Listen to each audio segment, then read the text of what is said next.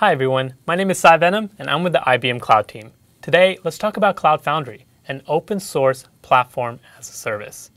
Now, Cloud Foundry is a platform in the truest sense of the word, in that it enables you to focus on cloud-native application development and really puts a focus on developer experience. And that's every step of the way, from developing the app, testing it, and moving it all the way into production, and automating all of those flows to make it really easy for a developer to get started. Now, there's a lot of technologies out there for doing cloud native, transformation, modernization, but let's see where Cloud Foundry fits in with some of those other capabilities. We've got a few things sketched out here, but we'll get started from the bottom with bare bones physical infrastructure. Now, I'd say that most companies that are using physical right now are really just kind of getting started, or maybe have legacy applications, so they're looking to move into the cloud. Next up, we've got VMs. Now, VMs continue to be very popular. They're a great way to package up applications, but with the growth of container technology, I think companies are starting to see the advantage and a more agile workflow by taking advantage of containers and something like Kubernetes to manage and orchestrate them. Now, building on top of that, here's where Cloud Foundry comes in. So Cloud Foundry, as I mentioned, has a very developer-focused approach. So from every step of the way, they focus on the developer experience. And I think one of the biggest detractors or most difficult things for a company to get started with cloud native is changing the culture within their company from the inside out, from the developer level up. And with Cloud Foundry, your developers can truly focus on what matters, development. And they can just assume that the infrastructure works. As important as it is, at the end of the day, developers don't want to focus on infrastructure. They just want to expect that things are running smoothly. And that same kind of ideology applies to the top of the stack here with serverless technology, where developers focus on writing just functions, even less than just applications. Now, as we go down in the stack, we have control. So you get more control when you're working with VMs or Kubernetes on exactly how your app is deployed. But what if your developers simply don't care? What if they have applications that they want to run and don't care how the infrastructure looks, and they don't care how it's deployed? They just want a running application. Well, that's where you get the advantages of taking advantage of something like Cloud Foundry and serverless. You get ease of use as well as speed. Now, let's actually take this, now that we have the understanding of where Cloud Foundry fits in, and say we have a legacy application, and let's build that out and see how it fits into a broader cloud stack. So we'll say over here that we have a front-end application, and that in turn works with a back-end.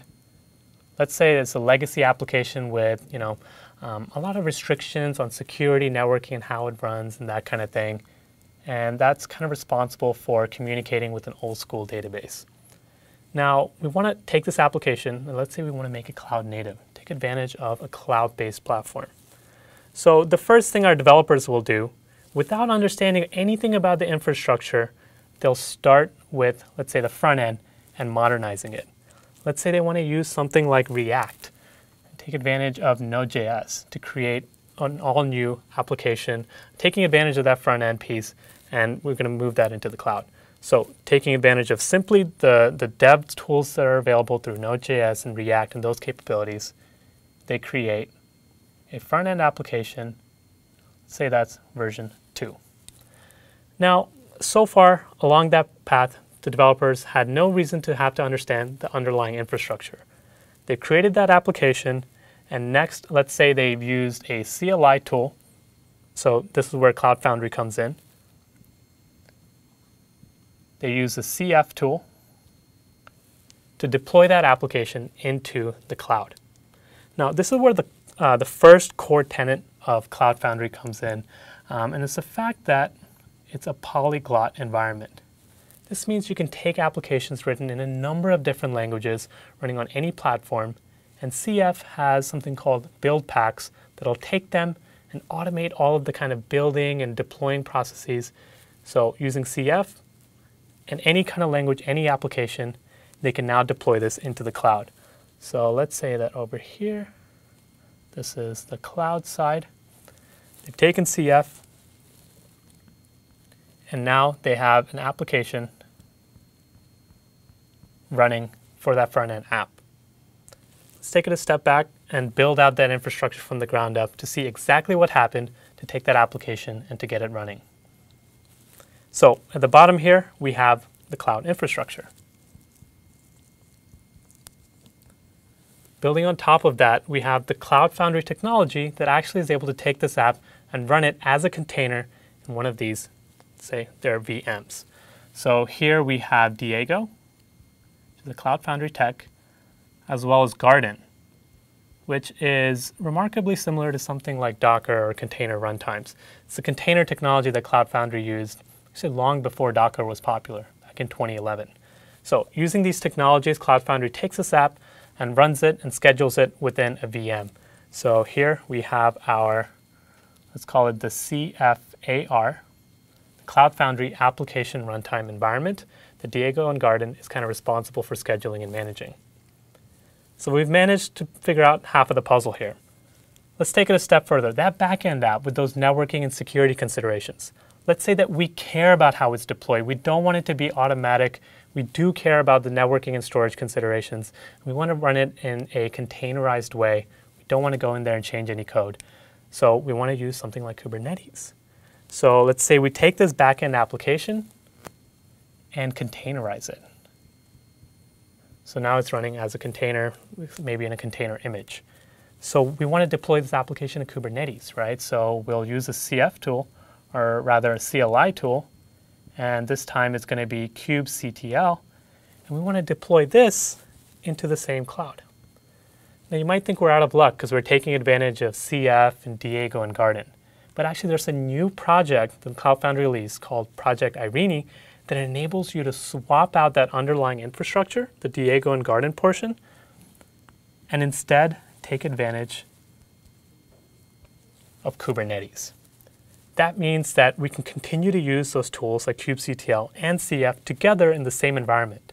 Your operations teams would manage this side of the puzzle to make sure everything works seamlessly, but your dev team has no impact for their CF apps because they don't really need to care about what's powering it. And for the apps that need to be run in Kubernetes, they can continue to use that same architecture. So using kubectl here, we can take that backend application and run it as a container within the same environment.